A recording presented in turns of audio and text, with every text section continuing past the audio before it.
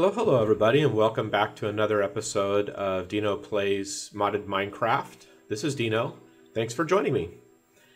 In the previous episode, we were doing a whole bunch of upgrading. We crafted the compact machines and went over that stuff. We moved our quarry to the mining dimension and all kinds of cool stuff like that.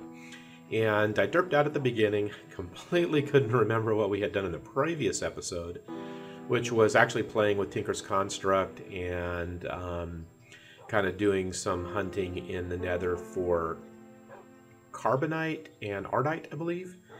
And feel really bad about that because I kind of wanted to show you what I had accomplished in that at the end of that episode, because we'd gone over a little over 30 minutes, so I called it an episode, but I decided to stay in the nether and do a little bit more mining for ardite and such.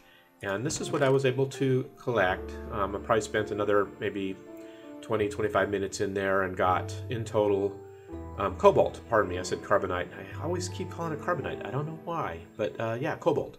So found 30 pieces of cobalt ore and 14 ardite. So it does seem to be kind of a 2-to-1 ratio. That might just be per chance, but definitely ardite is a lot harder to find than cobalt. So yeah, definitely harder to find.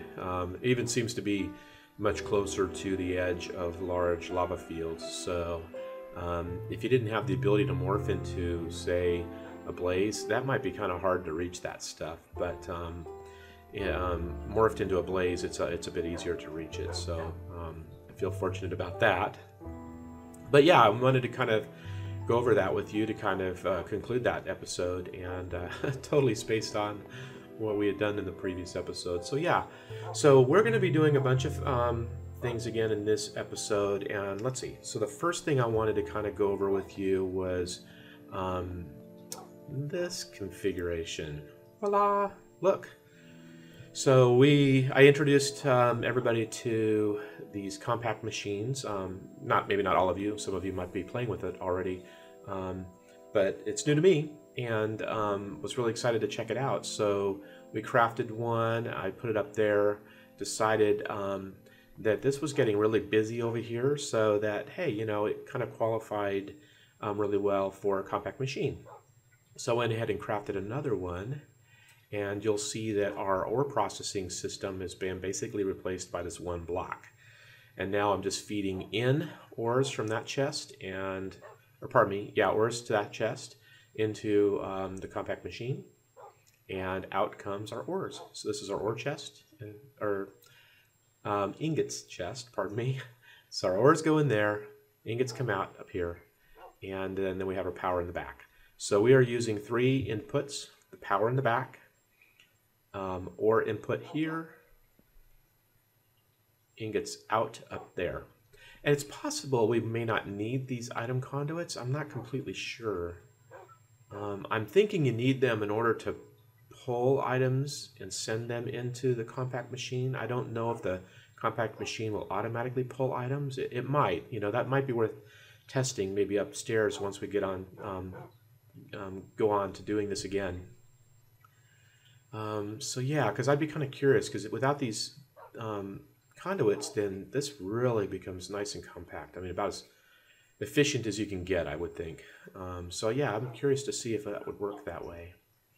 So yeah, so let's go ahead and go inside and take a look at what it looks like on the inside.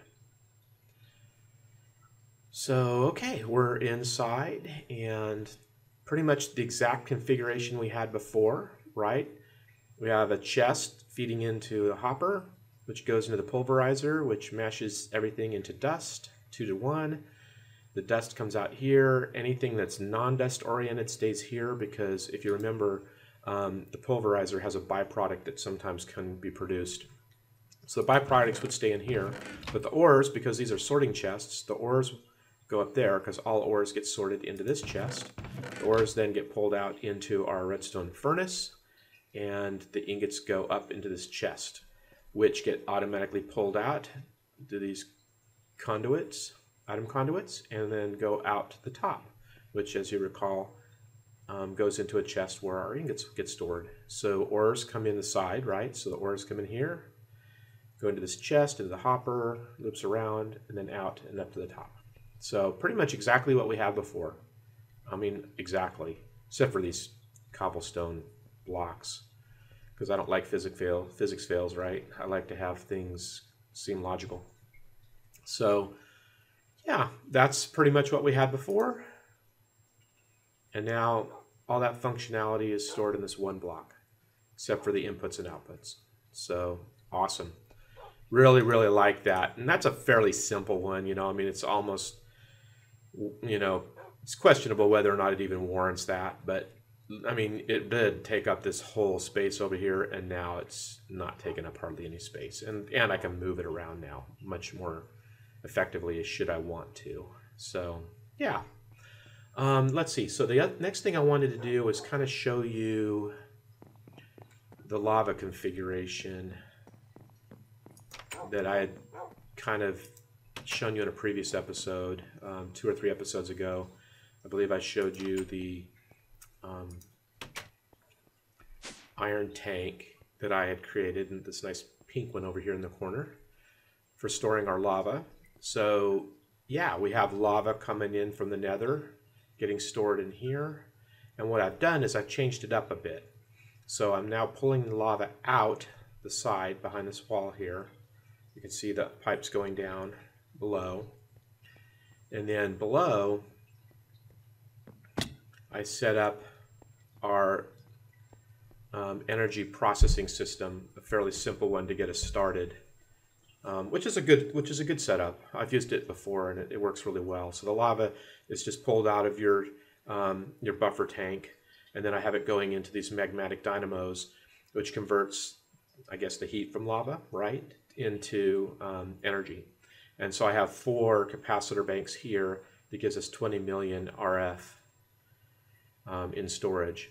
And then I have some of it going out here over to our magma crucible and our fluid transposers back here.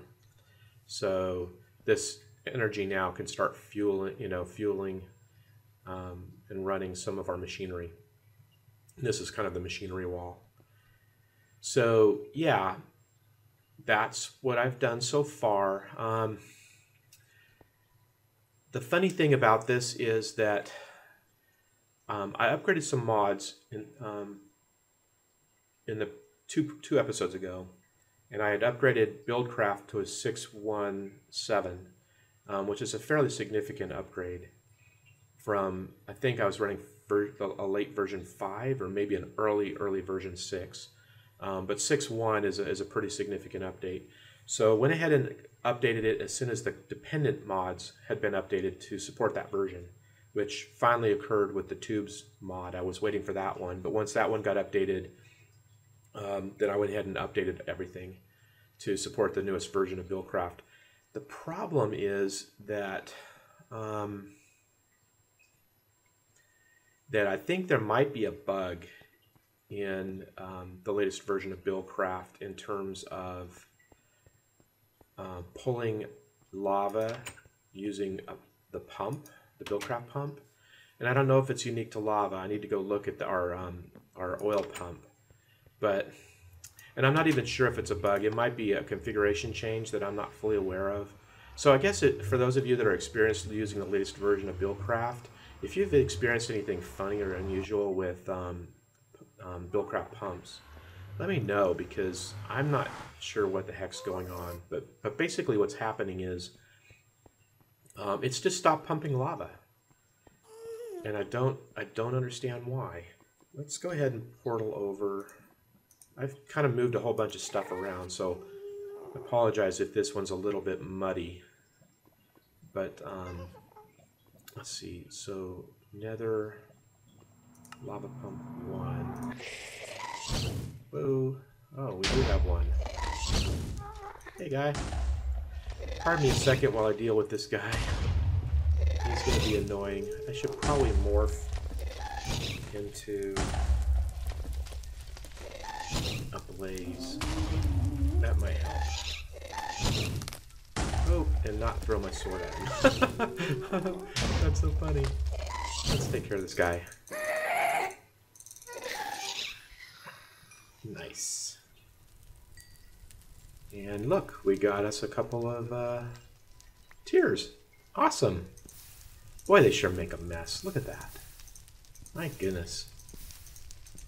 Unbelievable.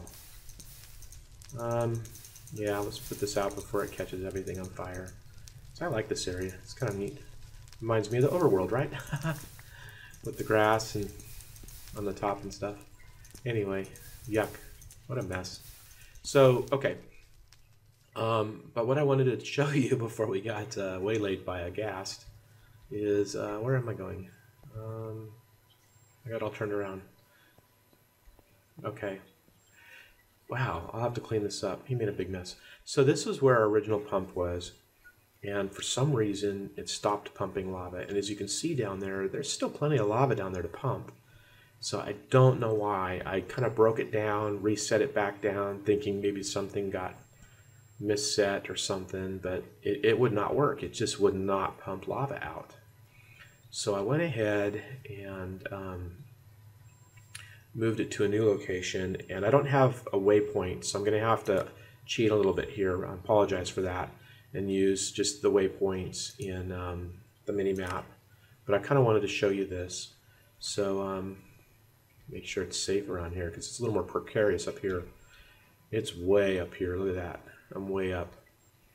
So I set up a new configuration over here, thinking maybe, God, there's something with the lava over there. I don't know. I was just grasping at straws now because I just don't quite understand what's going on. Set it up here and same behavior. Just didn't seem to work. I wouldn't pump any lava. So what I had to do was I switched over to an Ender-Thermic Pump right here.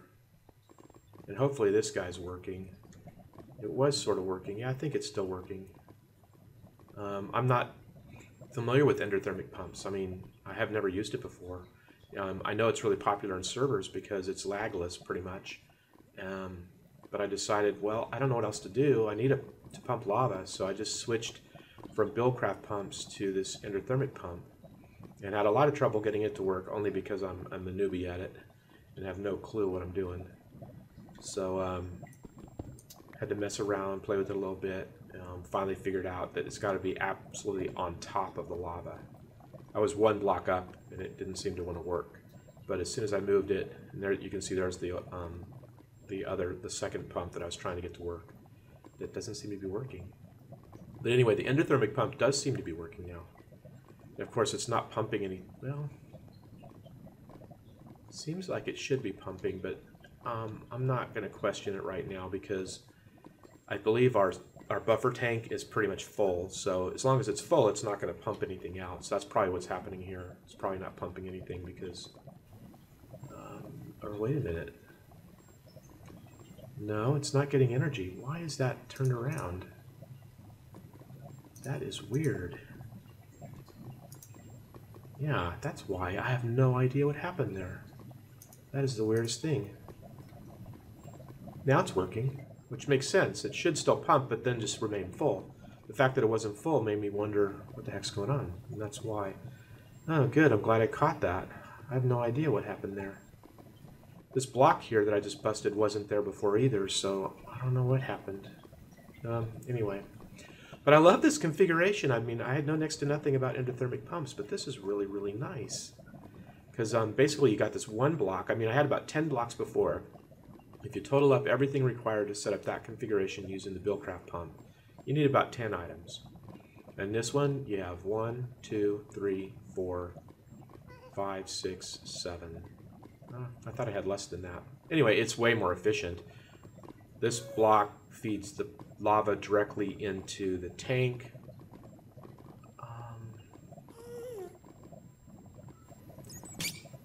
That is... Oh. Don't even think about it.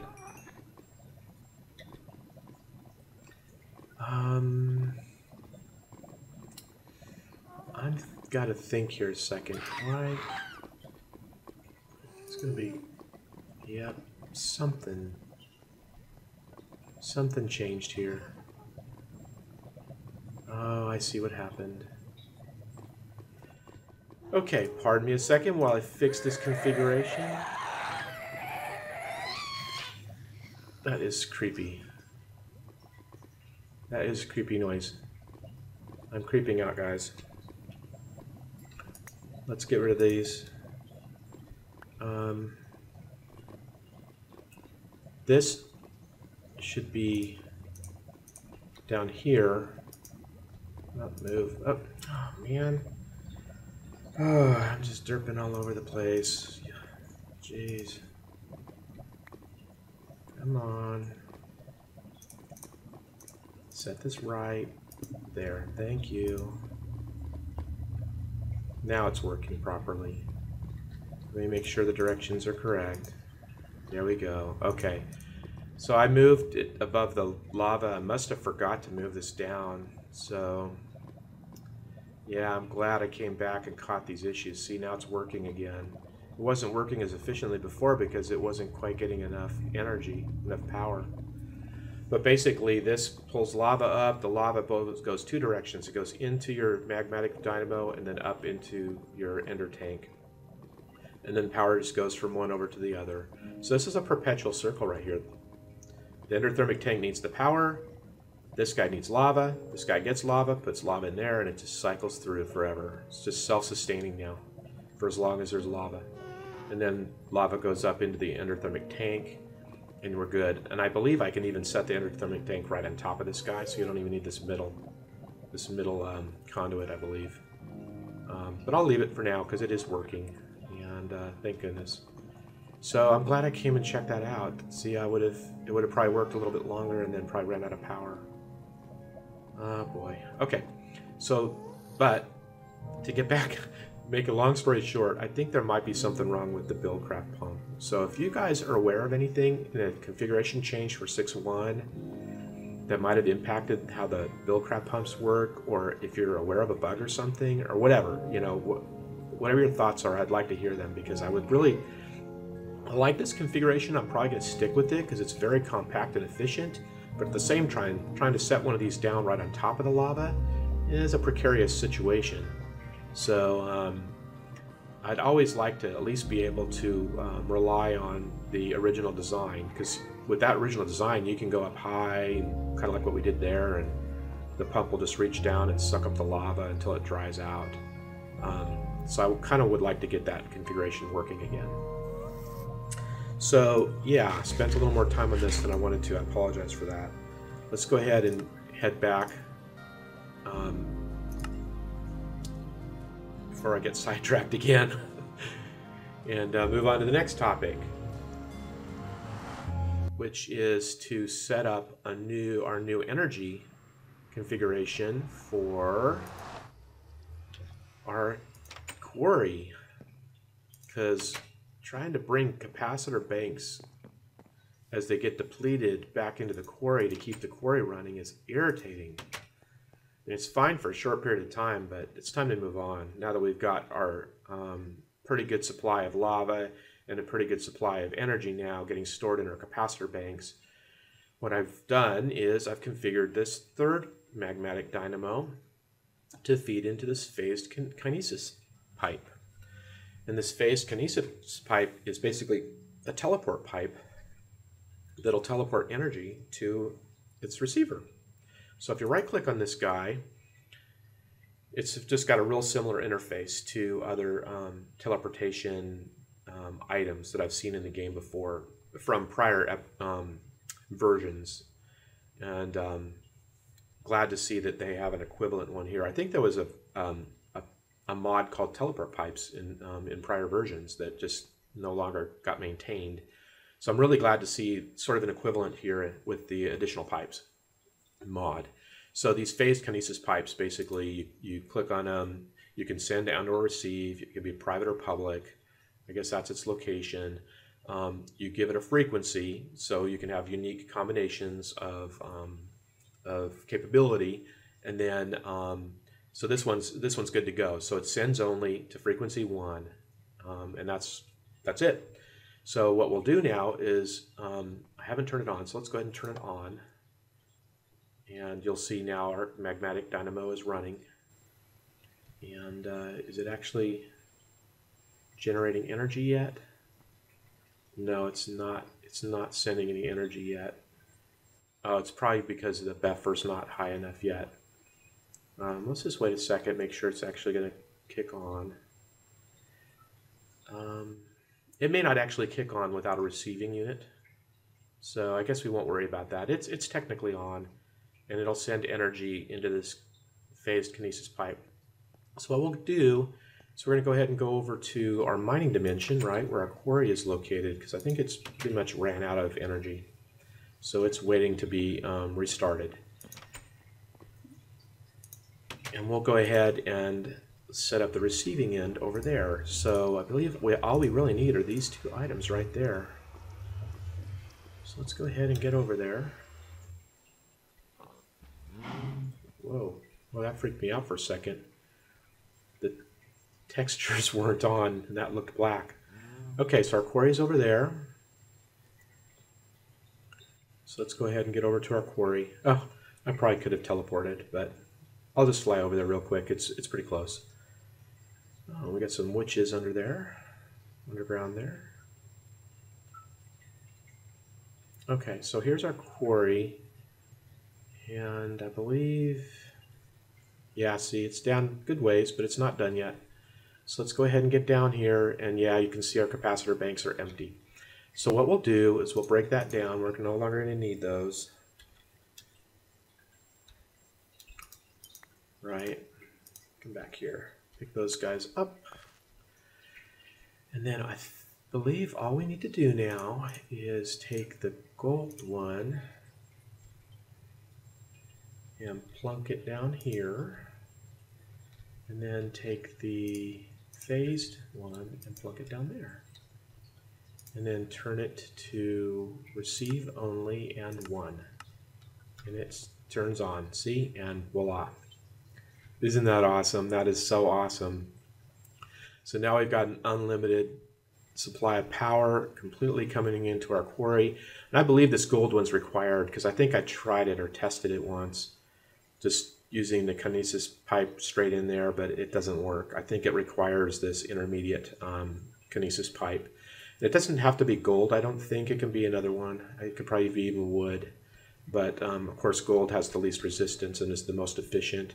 I think it can support up to 256 RF per tick, something like that. So if you can do it, I would probably recommend the gold kinesis pipe. And you can see it's a little bit slower than just using the capacitor banks because we only have, it's only being ran off of one magmatic dynamo, whereas the capacitor bank has a much higher output capacity. I actually don't know what the RF per tick capacity is of the magmatic dynamo. I might need to look that up. But to be honest with you, I'm not worried about the speed. I don't mind it being a little slower like this because I'll be darned, I mean, it was really flying before, and that just requires a lot more babysitting. Yeah, because it'll get done faster, and then you got to come over and move it and stuff. And we don't need items that quickly. We just need a steady supply, right? So I don't mind it being a little bit slower. And if I need to, I can probably just hook up a second magmatic dynamo and have 2 of them feeding into the phased kinesis pipe and speed it up.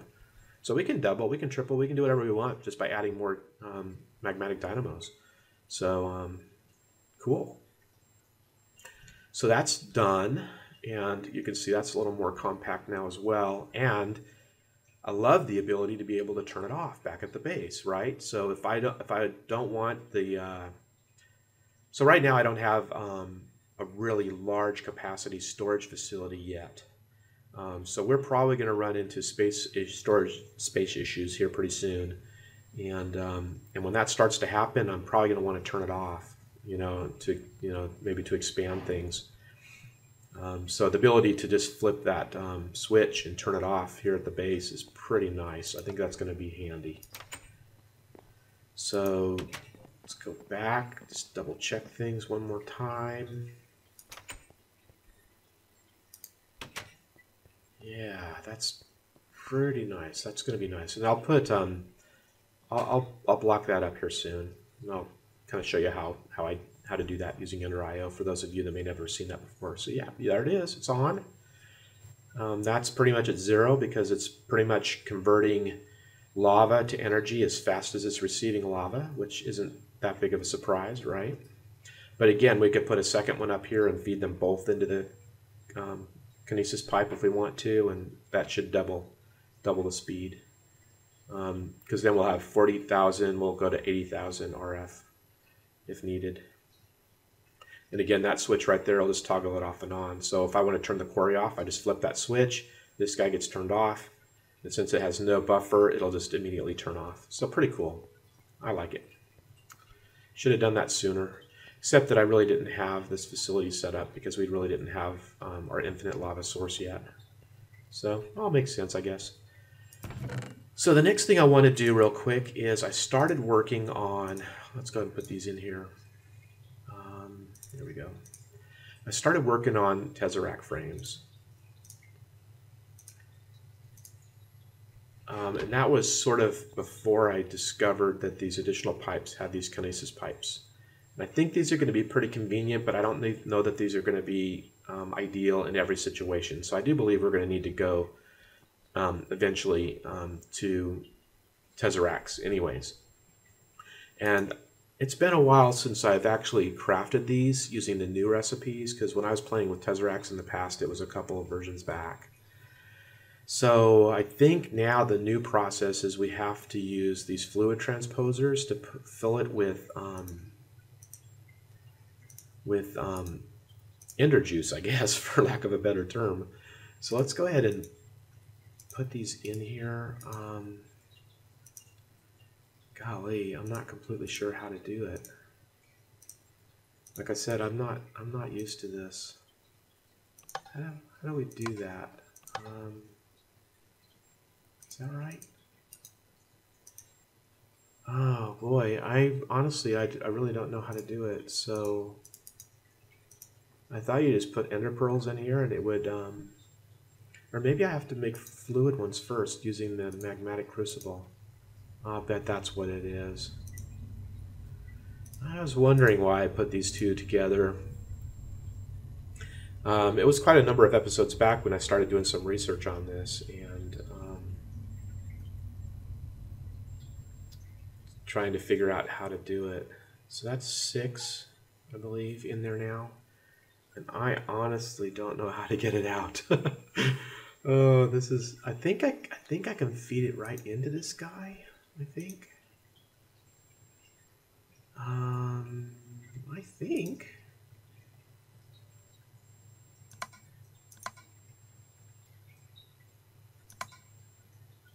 I don't quite remember. Okay, well, I'm not quite as prepared with this stuff as I had hoped. I kind of had some things here. Toggle fill.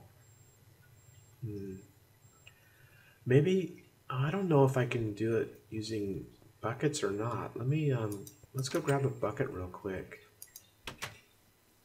and see.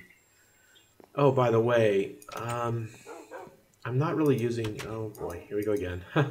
I'm not using the telepads much right now, to be honest with you, even because you're probably wondering, well, why isn't he just using the telepad to go back and forth? Well, there's a bit of a bug in there, and if you look at the forums, it's been reported. But basically, as soon as you teleport, this menu, which is a really nice size and you can see it, goes high res. So it's really tiny and hard to see. So there's a bug in the telepad. It totally functions fine. You can teleport around and all, but then this menu system inside the game goes high res and you can't see anything. So I'm kind of avoiding that, especially while I'm recording. Do I have any empty buckets? Here's one. Okay. Let's go check that out, see if this actually works real quick, and if it doesn't, hey, we'll move on. Close the door. That's good policy. Right? Okay. So let's see now how this might work. Can you empty?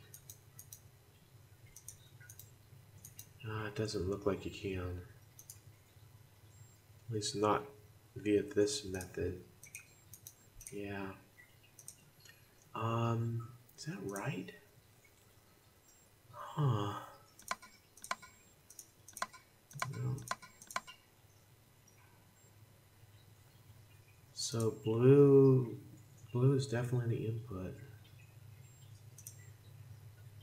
Power's ignored. I think I should be able to pump it out of one of these sides. I just need to figure out which one. Over into this guy. I just don't know if it's automatic or if it requires a conduit in between them. It might require a conduit in between them. See that? Oh, I see. That's not even a bucket. That just toggles the direction from emptying to filling. Oh, wait a minute. Okay. Well, if that... Well, see, that's the problem, though. I don't have ender juice in there. I'll have to figure out how to do that. All right. Well, that's enough experimenting for now, because there's other things I want to do. So we'll finish crafting that up as soon as I figure out how to get the ender juice in there. The last thing I wanted to do was kind of get started on something that I keep talking about doing, and I did in the last episode as well, is kind of the lighting. And we're already over 30 minutes, so I'm probably not going to be able to go much further with it in this episode as well, again. And I'm sorry about that, but I could still show you what I wanted to do. So there's these lanterns, which I keep popping up and showing you every time I open this this interface. So the reason why I have them here is because I want to craft this guy, the sandy stone lantern. And you'll notice there's quite a number of types and colors available. I think this one might look the best simply because of the this oak color.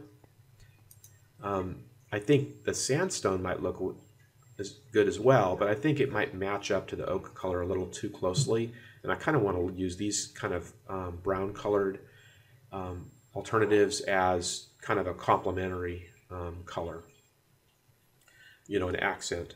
So I was thinking this might be pretty good. And if you have ideas or opinions on these other colors, hey, I'm totally open to every idea and suggestion. So definitely leave your comments below. To craft those, you need these, the sandy cobblestone, which I saved one last one to show you. And you basically smelt it, and it'll smelt into these sandy blocks. And you need these sandy blocks in order to craft the sandy stone lantern. And I'll show you how to do that. So you basically take 2 of these blocks and a torch in between, and voila. And you get these sandy lanterns, sandy stone lanterns. And so I don't know how many we're going to need around our base, probably quite a few. But I'll just go ahead and craft like, I don't know, 12 of them right now. Well, 13. I like even numbers. We'll just go 14. So we'll just go ahead and do that. We'll save these for crafting more later on when we have a better idea of how many we're going to need. And then let's go ahead and put a few down just to kind of show you what they might look like. As soon as am I still morphed? I'm still morphed. As soon as I turn back into human and sleep, so we're not surprised out there while we're wandering around our base. We should be pretty safe. I mean, there's a lot of light out there, but just in case. So, okay. So let's go ahead and put one down here. It's a good spot for one. And I think what looks pretty good... Oh, wait a minute. That's not what I wanted. I didn't want sticks. I need some fencing real quick. So let's get some fences.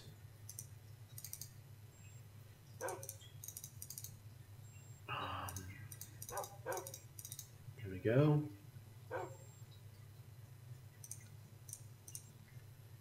Good enough for now. And what I meant to do was put these fences down. So if you put 2 of them down, then you can put the lantern on top, and it looks pretty nice. Oh, not what I meant. Not what I meant. All right, let's just do it this way. Make it simple. Oh, okay. Wasn't sure the right tool. So there we go. Why are you glitching out? I don't know why it was glitching out. So let's step back. There you go, guys. That looks really, really nice. See, it's a slightly different brown color than the lighter birch and oak. It blends into the oak pretty well. I guess it's fine. I was thinking it was a slightly different color brown.